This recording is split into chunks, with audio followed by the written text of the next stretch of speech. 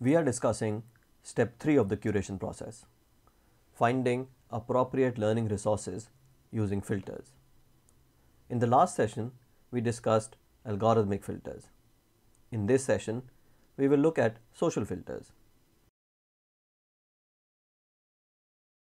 Let's look at our second case. Go online and find 3 good books on financial literacy, which will be appropriate for beginners who are interested in learning about money so that they can manage money better when they start earning. Our learning objective is still a cognitive one, learning a life skill, namely financial literacy.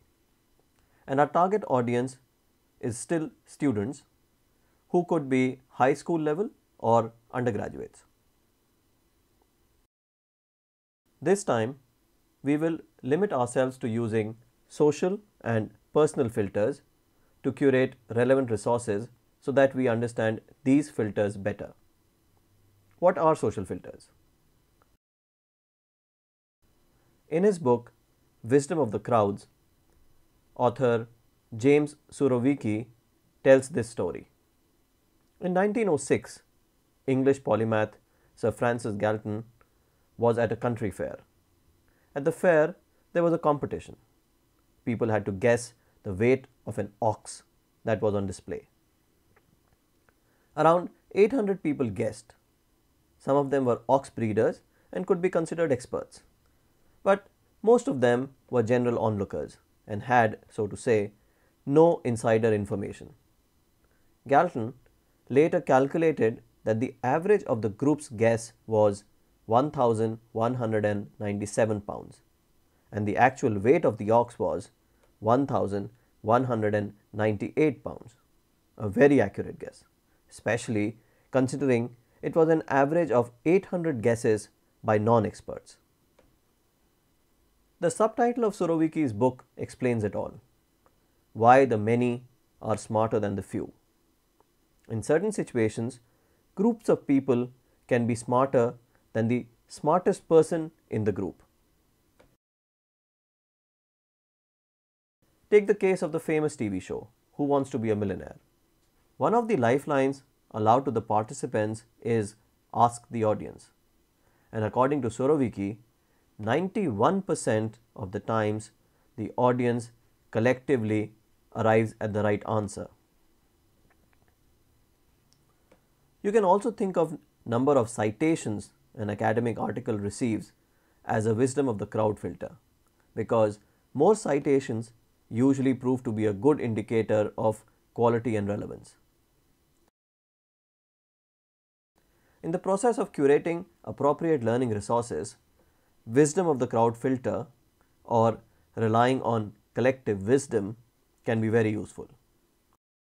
Let's go back to our mission to find 3 good books on financial literacy and see how we can use the wisdom of the crowd social filter. We will use Amazon since it is a very large online bookseller. Don't worry, we don't want to buy a book. We just want to see how social filters can be applied to curate good learning resources. We are using Amazon because many people use this website, so there is a good chance it will provide reliable collective wisdom input. Since our objective is to find books on Amazon, we first select the books department. We then type a generic query, let's say financial literacy, to see what books Amazon comes up with. We get these results. Note that Amazon also provides algorithmic filters like new arrivals, categories, format, author, we again meet Robert Kiyosaki here, price and other filters. Let's sort these results on average customer review to get books that on an average have got 4 stars and up. Let's select paperbacks because there are more options here than in hardcover or in the Kindle edition. Let's sort these results again on average customer review.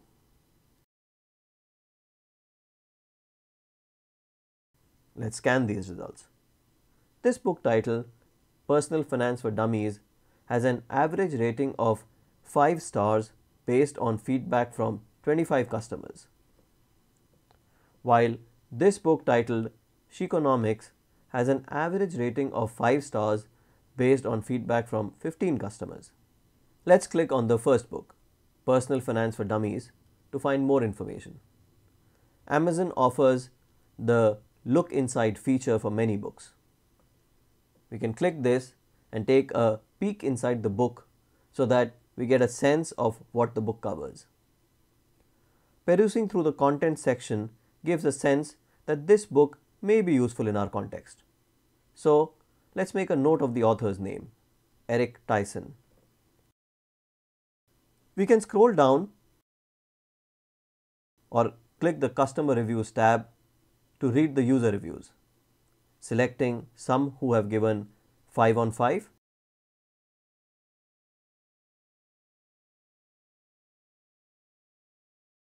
and some who have given 1 on 5 rating. If the reviews reinforce that this may be a relevant resource, then we can go back to Google and search for the author, Eric Tyson. We get a link to his website. We can click this and scan through it. Or we can use the algorithmic filters we looked at in the last session and search to see if there are any videos from this author. We can use further filters like duration to find videos that may be relevant for our target audience.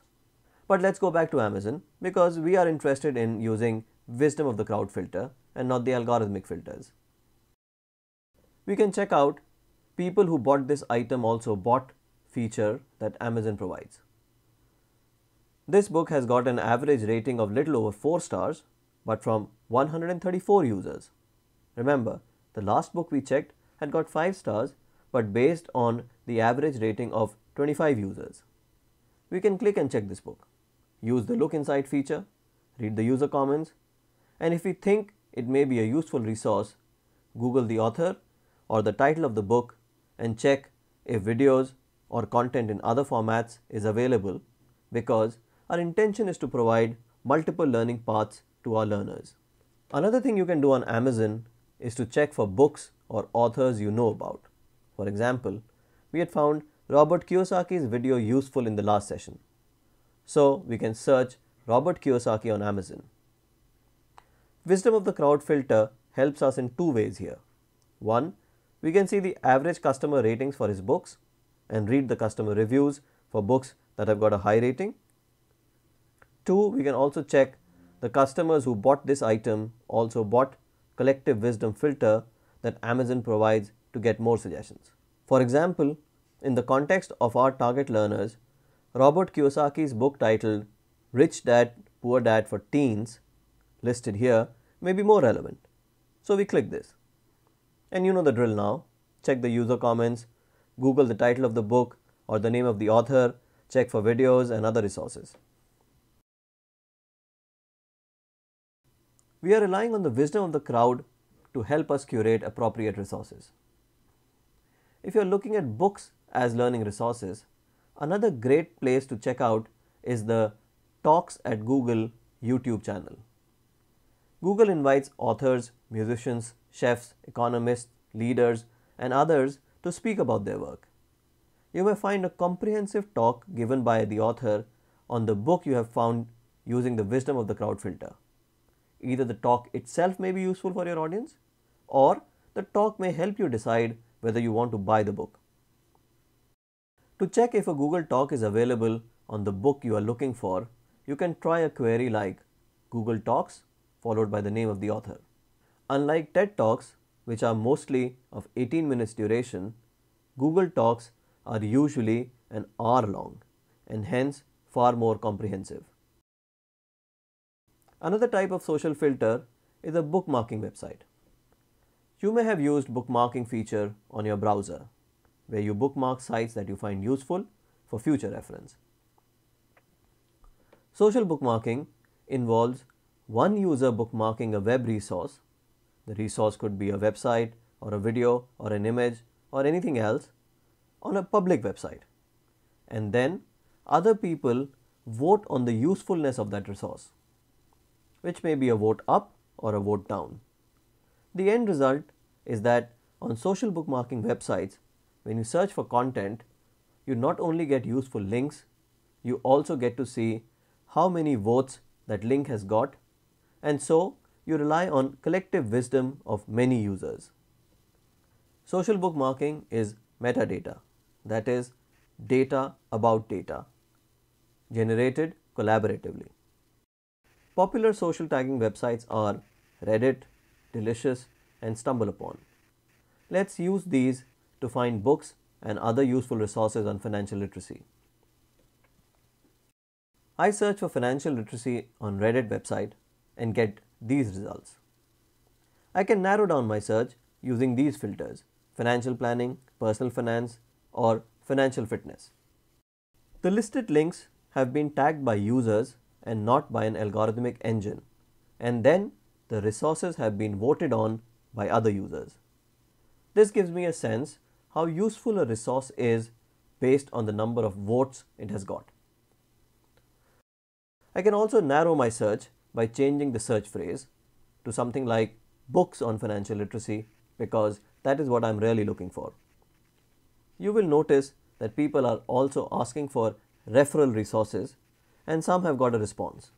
Of course, you will have to vet these resources that have been suggested. Here are some of the results from Delicious website on the search query financial literacy. This link, the mint.org, could be something interesting, since the description says fun financial literacy activities for kids, teens, parents. Although our objective right now is to look for books, as a curator, it pays to remain open to serendipity, being open to things you are not in quest of. Here are the results from StumbleUpon on the search query financial literacy. As information, StumbleUpon requires a registration, though it is free. Notice this link: Jay-Z and Warren Buffett team up to teach kids. I know this is a great resource on financial literacy for younger kids, and you may recall I showed this website when I was sharing how I curate learning resources as a parent of an 11-year-old. My point is that on the web, you have to strike a balance between remaining focused on your search and being open to chance findings. Let's try one last social filter: Twitter. You may think that you are not interested in tweeting what you had for breakfast this morning, so why bother about Twitter? But with millions of tweets being posted every day, Twitter has become a great resource repository, well worth checking when you are curating. Here are some of the results for the search query financial literacy books on Twitter. There are many more results if I scroll down, and I will again have to use skimming and scanning to find links that are useful in the current context. Twitter brings us to the third type of filter: personal filters. If you tweet and you have some followers on Twitter, then you can put out a query, something like, please suggest books on financial literacy for high school students and undergraduates. Or if you're on Facebook, you can ask friends in your network. Since these people know you, hopefully, what they will recommend may be very useful. There is another service called Quora, which is a great personal filter. It is a free service, but it requires registration, and you also have to select 5 topics of your interest to get started. Once inside, you can either search Quora for referral links, as I have done here, but this amounts to using Quora as a social filter.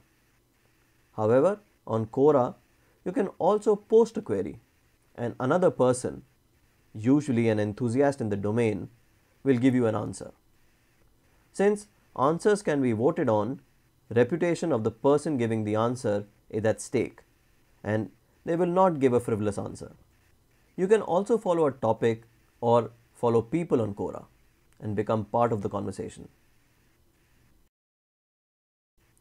I hope this gives you a good idea on how to use social and personal filters while curating. New services and tools keep coming up on the internet, so it makes sense to keep yourself up to date. Once you are thick in the game of curation, keeping yourself updated is not a problem because your radar is up and you do get to catch new trends and emerging tools. In summary, social filters are wisdom of the crowd filters where we rely on collaborative filtering and collective wisdom. In this session, we looked at how to use sites like Amazon that have a lot of users and allow ratings, rankings, and reviews to find learning resources while curating. We also looked at social bookmarking sites like Reddit, Delicious, and StumbleUpon. We also considered how to use Twitter as a searchable knowledge repository. Then we looked at personal filters, where we considered how to use Twitter and Facebook to ask for referral resources from your friends and your network. And finally, we looked at Quora, where you can ask a question to a community of enthusiasts and you will get a fellow human being giving you an answer.